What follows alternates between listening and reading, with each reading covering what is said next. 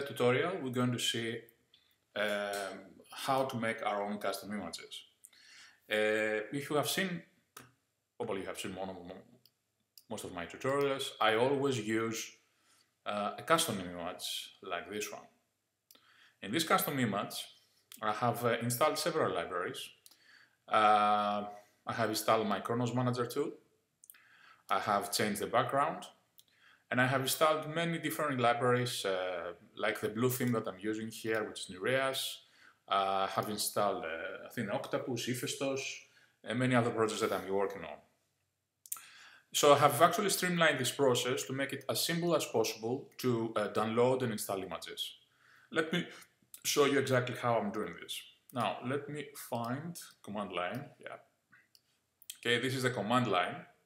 First of all, let's close this image. 7 quit. Okay, this is the command line. Yes, let's clear it. If I want to delete the directory that I have my images in order to replace it, I'm doing a make clean. Now, make is a utility that is used mainly from C programming language, C and C++ projects, automates the compilation process. But actually, because it works with Baseline, you can do pretty much a lot of automation stuff. And in this case, we use it for building our image. So in this case, my clean, as you can see it erases the directory of Iphistos, which is this is a command which means remove. RF means that it can remove also directories, because by default RM doesn't allow you to delete directories. Now, one of the things you have to note here is that this kind of deletion is actually destructive. What it means is that it will not go to the trash, or the trash bin, or your cycle bin, or whatever you have in your computer that allows you to undelete files or undelete folders. So once you delete this, there's no going back. You have lost it, unless of course you're using something like I'm using, like the Time Machine, and some kind of backup system that allows you to recover files. So remember this when you use this command. So I have deleted, and then all I have to do is do make run. Now this command is going to download the image, build the image, and execute it. So as you can see it here, it already starts to download it. Already it shows you here the commands. It makes a directory. This is make dir makes a directory called Iphistos. It goes inside Iphistos, cd, it changes into directory of Iphistos, and then it uses wget with the parameter O. You can also use crul if you don't have wget, and then it downloads a bus file. A bus file is from this actually a directory. Now this directory has a special meaning. It means that it downloads the latest image, and the latest VM. As you can see, it has already downloaded. And what happens now is that I have automated the process, so as soon as it opens, it starts installing my own packages. So here is installing the Kronos Manager. Now let's go back and take another look at this. So what it does here is downloading the best file, and when he actually does launch it, he actually starts to execute it. And when executed, it actually starts downloading the rest of the files. This one is the image file. This is the VM. And this one is the sources. Now, the sources are a file that contains the source code, because the image contains only the bytecode. And as soon as it finishes, it renames the image from a Pharo image to Iphistos image. We will see why I'm doing this later. And then it executes it. This is actually the Pharo UI, which is it goes inside the Iphistos image and Iphistos directory and executes Pharo UI, which basically is the graphical user interface Pharo. It means it's a Pharo with a graphical interface, because you also can execute Pharo without the graphical interface if you want to run it just from command line. And of course, it uses the image of Iphistos. Now, if we go here, we will see still installing things. In this case, I'm installing my project Iphistos, which depends on SMAC, which actually is trying to load here. So let's take a look exactly how this is done. If I go to the website, yes. Now, I'm going to give you the link. Basically, this is the directory that I have the files you need to get things done. You can ignore this, you can ignore license and readme. This is the files you need. Now this file is going inside my my home folder. You can see it is here, is this file here.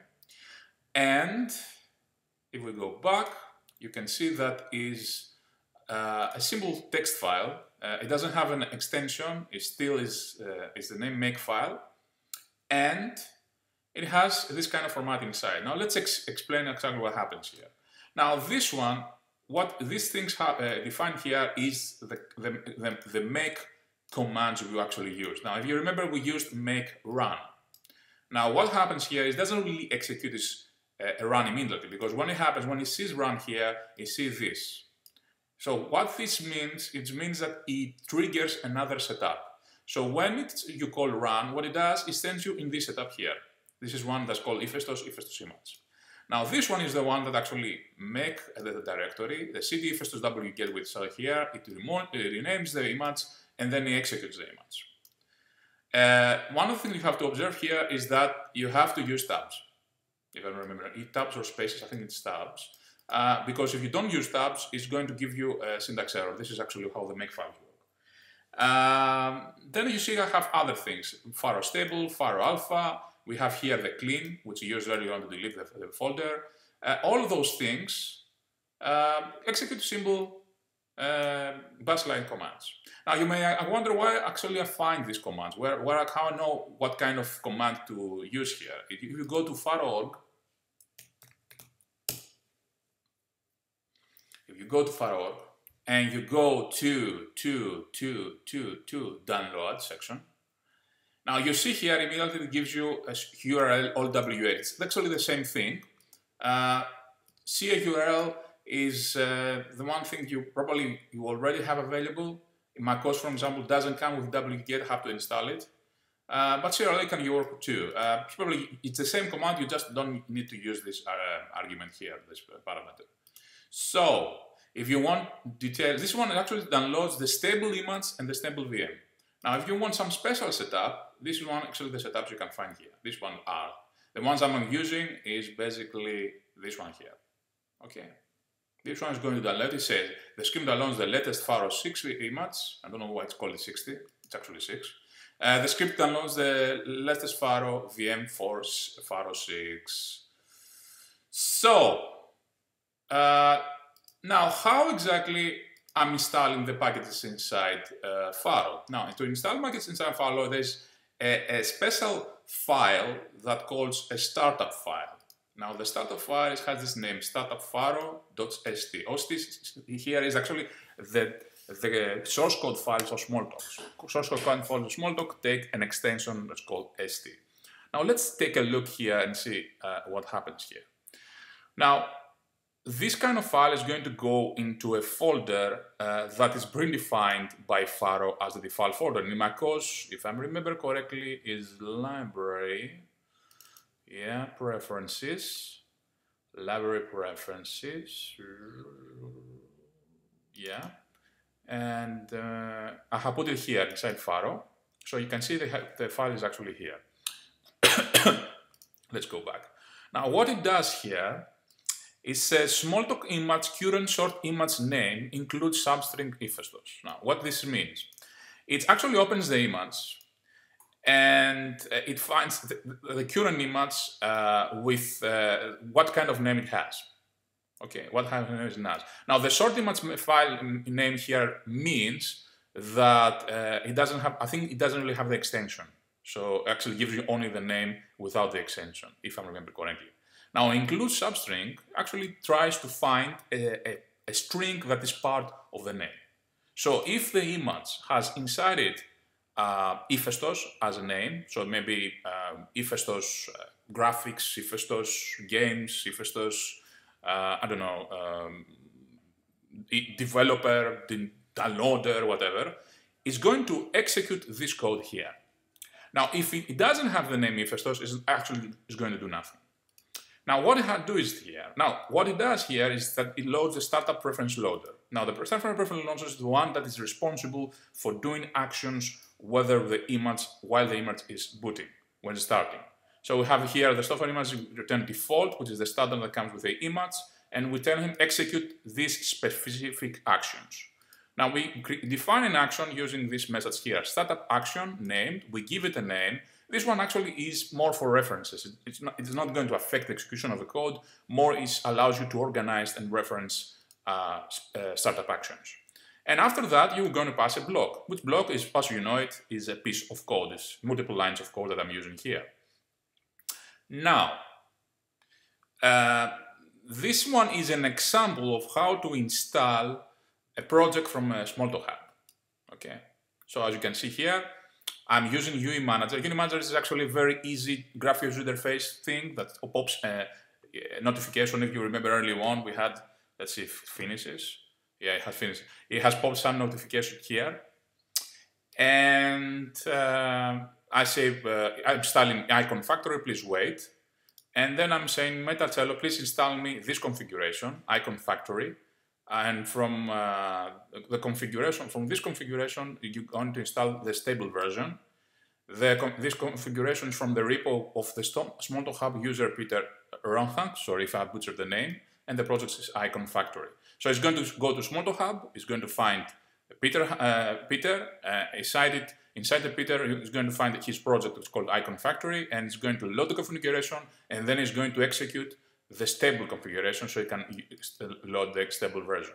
Now, because I'm no longer dependent on Icon Factory because I started, actually Icon Factory is a library that allows you to insert images, take any kind of image file and convert it into a Pharo icon.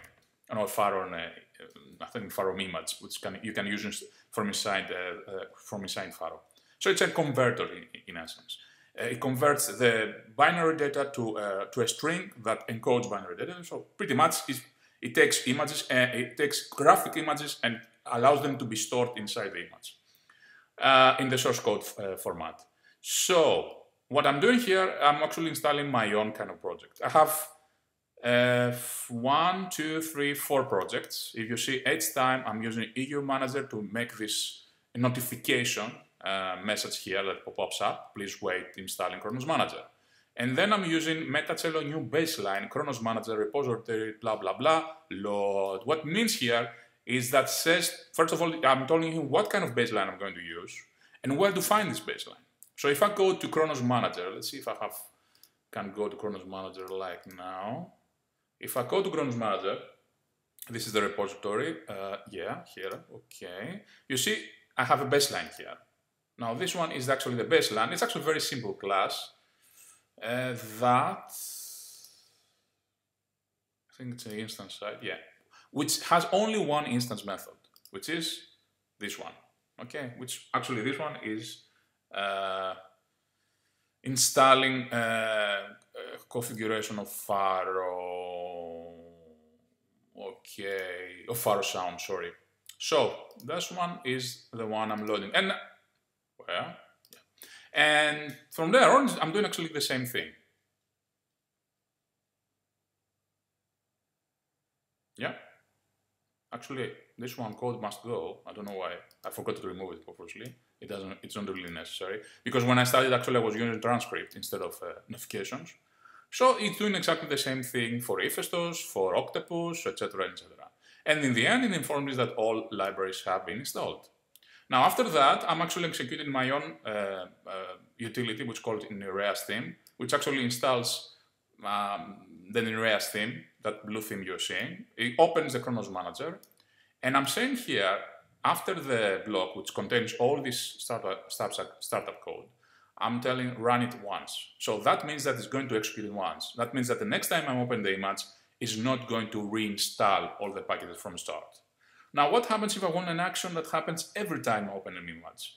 Well, one of the things that I'm doing when I'm opening an image is to change the graphics file. Now, let's take a look at it, how this actually applies. Let's see. So let's save this. Save and quit. Let's go back. Let's take a look at what we're doing here earlier on. Oops, I don't want this. And let's do it, make run. Run, the same image. Okay, sometimes it's using the same image. Let's see if now it works. Nope, why? Save and quit, let's say why. Pictures. So let's see if I no JPEG. Yeah, probably because I haven't found more JPEGs inside here. Well, yeah, it needs more JPEGs. So let's see if we can find. We have Cartoon Rocket here. Why does it say this one? Let's try once more. Nope. Okay. So the whole idea here, I have to actually put some files inside it. The whole idea here is that it goes, it's actually starting an action that's called random wallpaper, and it passes a block as we did earlier on. In this block, I define two temporary libraries, files and path. The path I'm using is my path in a pictures folder. Let's see if the folder exists, just in case. Kilon pictures. Yeah, and as file references, it's actually converts this string. It actually fetches the file itself, the directory in this case. So if the path exists, I'm assigning here if the path indeed exists. If it's true, then the files is the children of the path. So the children actually are all the files that contain inside the folder. And we examine each file with this select, which probably is selecting, is choosing specific files that fulfill the specific condition. And this condition here is that its baseline ends with, let me resize this because we cannot see this. Its baseline ends with, come on, baby. Yeah, sometimes. So it's time F with JPEG or a PNG. So actually it's going to try to find either PNG or JPEGs. And Smalltalk image OS is macOS X. If it detects that is a macOS X, then it's going to, I know why it doesn't work. It doesn't work because I haven't updated the startup file in my folder. Actually, this one is the startup file from the repository. Word background image. So in the Word, it's going to use a background image as long as we are in macOS. So actually, you can define different behaviors if you are in a macOS setup or you're in a Linux setup. This is actually a nice trick to use that. And then what you do is you create a form which is from file name, and from the files you collected, you you actually pick one of the files with a full name, which actually is going to contain the path and the extension of the file. And then you define laynow scale, which means that it's going to scale so it actually fits and stretches to the corners of the image. So let's copy paste that. Now I know what's going wrong. Let's copy paste that. Okay. And let's go to the file we saw earlier on, which is Kilon library preferences.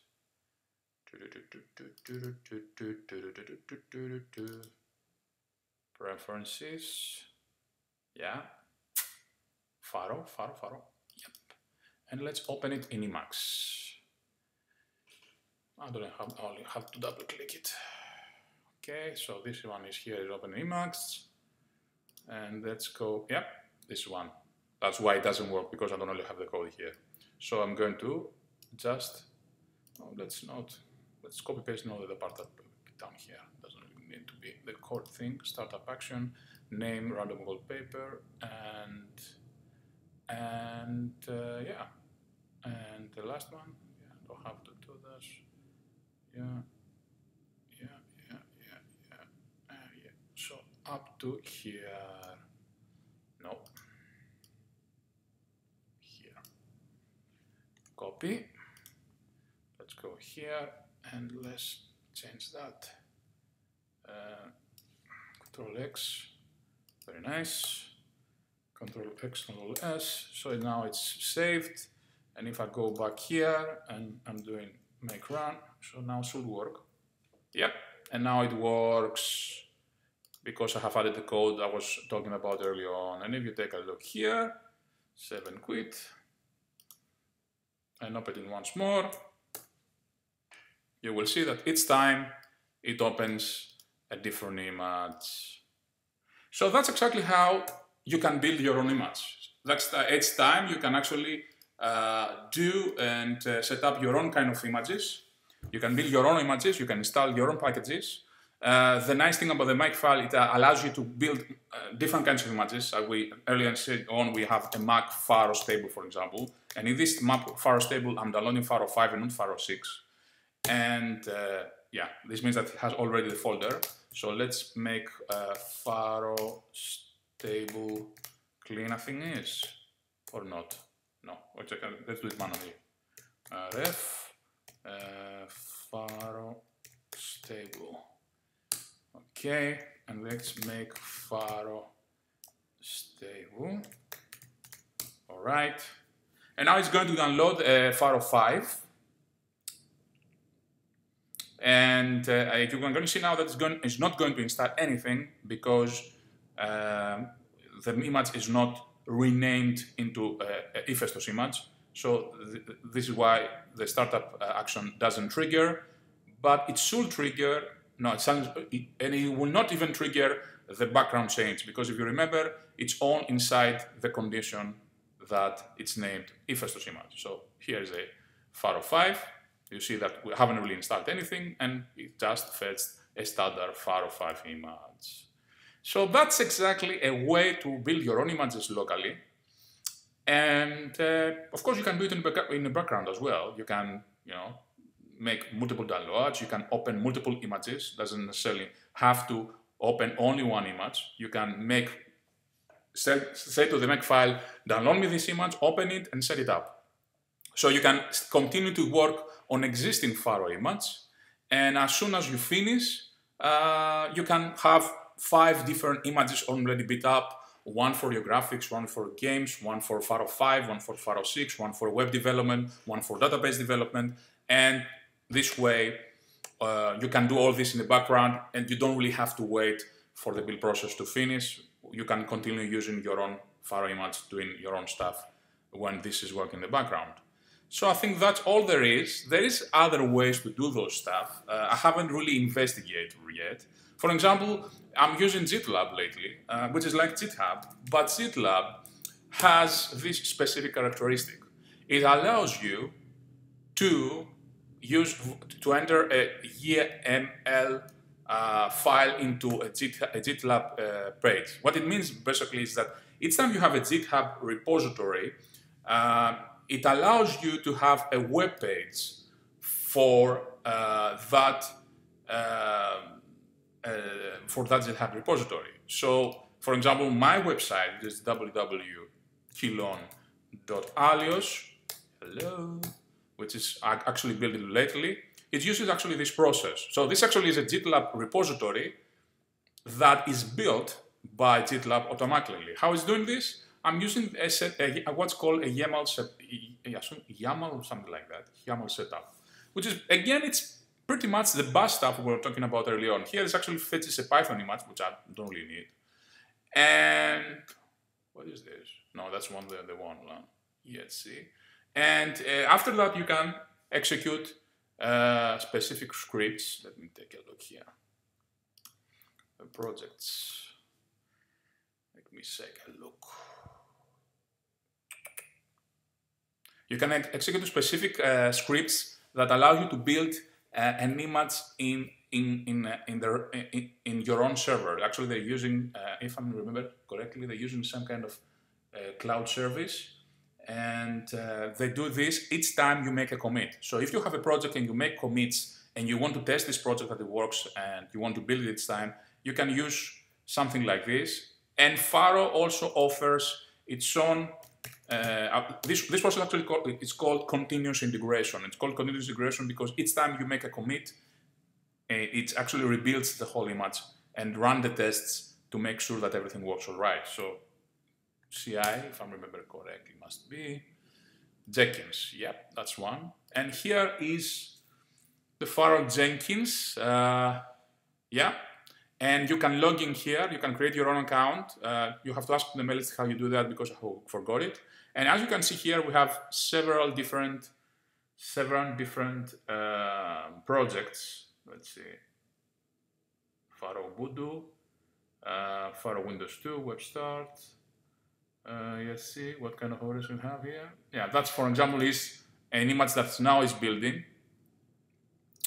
Pharo 6. Yeah, and you can actually take a look even in the console while building. So this is actually an image that has been receiving a commit, and a repository that has been receiving a commit, and it builds the image automatically for you. So when you go and download it, like we have done it earlier on, you get the image with the libraries all pre-installed. And if I remember correctly, Pharo Launcher, which we have described in the previous video tutorial, can fetch images from here, from Jenkins. So this is actually a very clever process if you have a lot of libraries, you work in a very complex project like I'm working currently, because I'm making a lot of different stuff with 3D graphics and music and sound and all this kind of stuff. And I'm depending with a lot of different libraries. With Pillar, I'm depending on Morphic, I'm depending on, as you see really on the Icon Factory. I have my own socket bridge with Python, and I'm working a shared memory with C++. So all these things are very tedious to do with by hand, to install it by hand. So if each time I make a commit, I don't really have to run this makefile that I was doing earlier on. It's done here in this case automatically, because it can detect a commit when it happens in GitHub, and this kind of commits are called webhooks, and it can fetch this commit, and then it can rebuild the image, run the tests, make sure that everything works right, and if it works right, it marks as green, and then it says to you, here's the image, take it, it's ready for you to use. That's it. I don't have anything more to add. Well, this one was a long tutorial, but I think that you got a very good idea how to build your own images, how to automate the process of building an image, and how to automate also the startup of the image. This is actually, the startup we actually use here is also very useful, not just for building images, but if you deploy applications. If each time you do a startup, you want to do a cleanup of the image, or you have to manage the kind of data that is inside the image before the user starts executing the application that's inside the image, a startup action can really help. And that's not the only way to do this. Another way to do this is, let's say, make run to take a look again. Another way of doing this is if you go here, size, no, sorry. There are two methods. No startup actions, methods, startup. Yeah, they're defined in the behavior, which are, we go to startup. This message sent to register classes when the system is coming up. So each time the system comes up, each time the image boots, I think first is going to execute the startup script we described later on. Later, it's going to execute this method here. So if you have a class that has this method in here, this method is going to be executed each time the system starts. And there's also a shutdown, which here, this one is executed when you save an image and you quit, or when you quit without saving an image. So this actually, two methods, you can use them to register behavior that happens when the image starts and when the image closes. So that's all for now. I don't have anything more to add.